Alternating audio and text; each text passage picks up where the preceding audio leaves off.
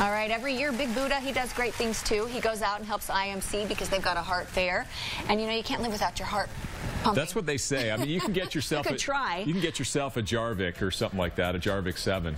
But you remember those? The ones with the transplant? Yeah. I'm going to try and keep the one I've got. A plastic heart.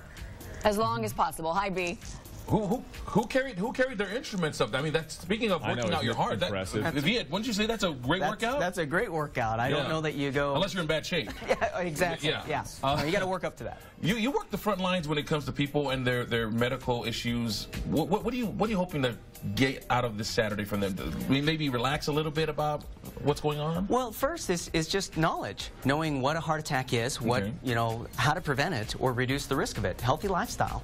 We don't have to take medications all the time. If you can prevent it, that's the best way. Movies, TV shows that I watch, I always see, Sanford. I grew up watching that, and I always thought this was, if I didn't have this, it wasn't hard.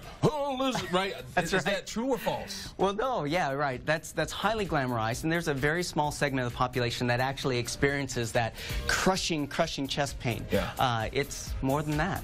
All right, so I want to act out two scenarios, right? You do the first one. I want to see if Dan and Carrie can guess this symptom, right? So you do one. Okay. And we're all trying to guess this one, Dan and Carrie.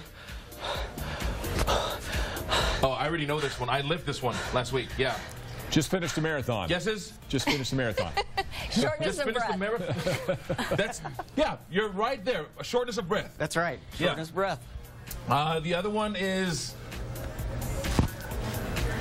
No, that's not right. Think of something else. You just got to look at Dan's outfit for the day. Popped in my head. No, sorry.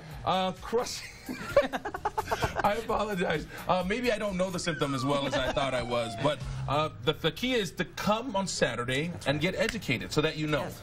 Exactly. Please come, learn about heart disease, and we're happy to teach you. Thanks so much for stopping by. Appreciate the love. All right, back to you guys in studio, and Dan and Carrie, we'll see you for Live at 11, a really cool program that high school students are going to participate in for the next level or next stage of their life, adulthood. Coming up next. Live at 11. That stage.